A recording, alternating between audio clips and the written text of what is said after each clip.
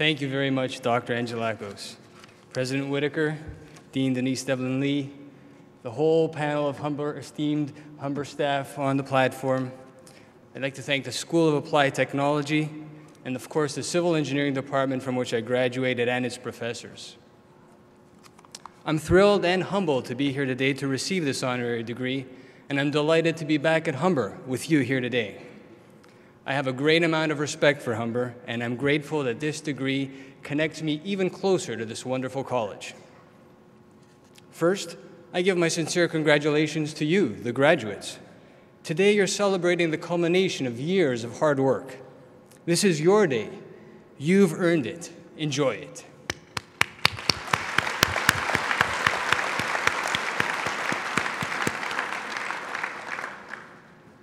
It's a privilege and honor for me to share my thoughts with you today as the recipient of the honorary degree. I want to briefly share with you some highlights of the journey that brought me here. I, like many of you, am the first person in my family to receive the gift of a post-secondary education. I grew up with a love for building things and understanding how things work. From a young age, I excelled in school, and in particular in the sciences and in particular physics. Despite doing very well in all my classes, throughout my school years, there was one problem. I absolutely hated math. Now, I hear some people gasping, and I know it's a concern when you hear an engineer hating math, but I do assure you all the bridges I've designed are still standing. So. Although I always did well in math, the topic itself didn't interest me. I found it to be simply a lot of useless theories with no practicality, or at least I thought so at the time. But as I began contemplating various career paths in high school, and trying to find something that would allow me to continue on with my interest in physics, but more importantly, continue on with my interest in physics and combine that with my interest in building things. At about the same time in physics class, we were starting to study forces and their effects on objects. And I began to question, how do things and these forces, how are they in particular, these forces of nature, how can they be withstood by man-made objects? Especially at the time I had just seen a photo of the Golden Gate Bridge in a physics textbook. I didn't understand how such slender and graceful structures, spanning such large distances, were able to withstand such extreme forces, such as earthquakes, collisions, wind. Yet from a distance, they appeared so slender and vulnerable to those exact same forces. Thus started my interest in bridges and the field of bridge engineering. There was only one problem: math. If I was going to design bridges, I'd need to enroll in an engineering program, which meant I would have to take many more math courses throughout the course of my studies. At the same time as I was struggling with the notion of pursuing a career heavily founded in math, even more importantly, I was struggling with the reality of paying for it. Coming from a lower-income immigrant single-parent family, post-secondary education was not in the picture for me. Humber, however, changed that. The tuition costs at Humber, and especially in comparison to universities, allowed me to pursue my passion. The professors took an interest in students and spent time getting to know them. Needless to say, the first topic of conversation for me with the professors was math and how much I'd have to do of it. One professor in particular, Lionel Wolpert, helped me understand how to take my shortcomings, or at least perceived shortcomings, and turn them into strengths by explaining the reality of the design industry to me, namely that math is simply a tool that we use to achieve a desired final result. In other words, I didn't need to have to memorize all the mathematical formula or memorize all those derivations. I did have to learn how to apply those in order to come up with a final desired result, which was to design complex structures such as bridges. That was my first opportunity to experience the benefit of having a mentor. He and other professors at Humber were instrumental in continuing my studies after graduation.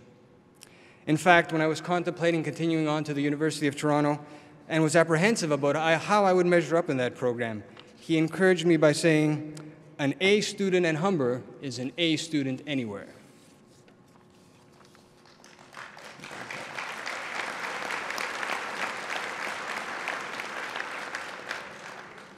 That mentor and close friends made while at Humber, both of which are here today, proved invaluable throughout my career. They've supported me.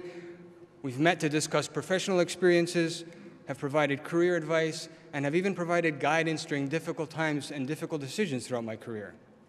But they've also been the voice of reason when I found myself presented with opportunities for advancement very early on in my career, before I even developed the necessary technical skills, let alone management skills. No doubt it's never easy to hear, "Andy, do you really think you're ready for that?" from people that you respect, especially when you're young and you think you've learned all that you're going to learn and you're ready for any challenge ahead of you, and especially when those challenges involve higher salaries. That, however, is when you know you've chosen the right mentors and friends, when they not only support you, but they help shore up your shortcomings to prepare you for advancement in the future. I've also learned, however, and more importantly, that there's no substitute for hard work and the absolute need to have a strong technical background and foundation on which to build your career. This is just as important now as ever before, maybe even more so, especially as times change and we begin to see less focus and less importance being placed on technical competence and more on business skills, especially at a time when people want to springboard into management positions without the proper background and experience. Two things have always separated the true, well-respected leaders in the industry from the rest: a strong support network of mentors and friends and people you can trust around them, and solid technical competence, both of which have proven extremely valuable even throughout my own career.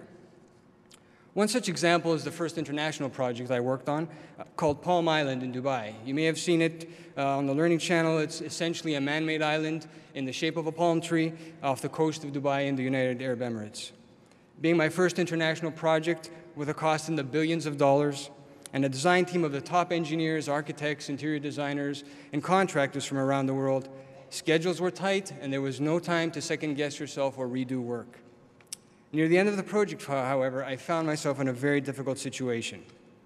One of the bridges I designed was being constructed, and the senior engineer overlooking the work in Dubai, who had over 30 years' experience and was an internationally known engineer, decided to change the design during construction without telling anyone. Now, because Palm Island is a man-made island, the bridge in question was supported on each end by 3 reinforced concrete columns called piles or caissons. And those, in turn, were founded on the seabed 20 meters down. So if you can picture it, on each end, the bridge was sitting on basically stilts, which made their way all the way down to the seabed. What that senior engineer decided to do was to eliminate that middle of the 3 piles from each end of the bridge in order to save money. Trying to convince the staff in Dubai that that middle pile was needed for the safe construction and operation of the bridge, the response I received was simply, "He has over 30 years' experience and is one of the most well-known engineers in the world. He knows better than you." I didn't second-guess the design, but I did have to set about ensuring that what I was saying was truly correct, as an issue of reputation was on the line for both the engineer and myself. I can tell you there were very many sleepless nights, number crunching, checking, and rechecking calculations to ensure what we were saying was correct. Once we assured ourselves that we were correct, and we discussed the situation with mentors and those around us we trusted, the issue was presented to management. Of course, they were skeptical. How can a young engineer and a young designer be correct when a well-known, internationally recognized engineer with decades of experience, how could he have made such a simple error? After reviewing the calculations, though, they quickly realized the error. What that senior engineer forgot, or what that senior engineer with decades of experience neglected to account, was a critical stage during construction, when concrete hasn't fully reached its full strength, and therefore doesn't have its full capacity to take load. His decision, unfortunately, was made without making any calculations or any supporting documents, and that unfortunately would have caused the bridge foundations to snap in half at its weakest point, in the middle where he had removed that support. In retrospect, it makes us think you spend your whole life building your career and your reputation, but you can lose it in a minute. How important then it is, really, to learn from our mistakes and from the mistakes of others. And we all make them. It's human. I know I have learned from the multiple mistakes I've made throughout my career. We're reminded of the words of Henry Petrosky, which are applicable to all of us here today, no matter what field we're graduating with. He said, "Engineers," and feel free to put your specialization in there, "are not superhuman. They make mistakes in their assumptions, in their calculations, in their conclusions. That they make mistakes is forgivable. That they catch them is imperative." After all, it's true what they say, design really is nothing more than the art of modeling materials we don't wholly understand into shapes we can't precisely analyze, as to withstand forces we cannot properly assess in such a way that the public has no reason to suspect the extent of our ignorance. Unfortunately true. Unfortunately, construction of the foundations of the bridge were almost complete, so we had to come up and design an underpinning scheme to support that bridge during construction. It would have been very easy to shy away from the situation when my concerns were dismissed by this internationally recognized expert. None of it, however, would have been possible without solid technical background and belief in technical abilities that I had built up throughout the years. I would not have been able to catch the error, have the credibility to convince management of the error, and be trusted to design a solution had I not had that technical competence. The first management position that followed shortly thereafter in my career would also not have been possible had I not proven the technical expertise first. But technical skills are not something that you learn and push aside later on in your career as you advance and move into management. Maintaining technical expertise has allowed me to continue to push beyond the traditional framework of typical design by developing and introducing into projects new and innovative concepts and structural systems. Despite the reluctance from industry to accept these ideas, and you'll find this mentality still exists, unfortunately, those new concepts and systems that were considered risky when they were being proposed were later acknowledged with awards and were when implemented and their performance was proven.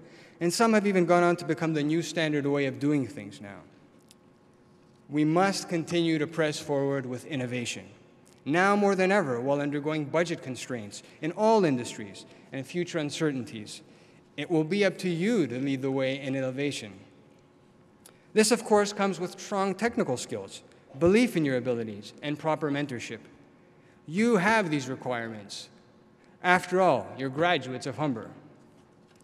The same trusted support network I made at Humber and the solid technical foundation that I established at Humber and continue to build upon throughout my career have continued to help me even today in my role as an executive. Despite the ever-changing applied technology industry, there are some things that have never changed and some things that will always have value to time indefinite. Those are technical expertise, credibility, values, and ethics. Never allow any of these to be compromised throughout your career. Take pride in being a graduate of Humber, knowing you've been well prepared for what's ahead in your careers. But also, never forget to give back with the most valuable thing you have, your time. Looking into the future, perhaps when you're twice your current age and you've excelled in your chosen professions, you may receive a call or an email from a professor at Humber asking you to come back and do a presentation, or asking you to volunteer and join a committee, in the hopes that you'll be able to share some of your wisdom back with Humber and maybe even help students get some jobs. Share your knowledge. After all, those students you'll be helping will be Humber graduates, just like us. When I'm asked why I give of my time and volunteer at Humber, I simply respond, because it's Humber. To all of you, I wish you a full life and successful careers with many contributions. And I thank you for allowing me to be part of your special day.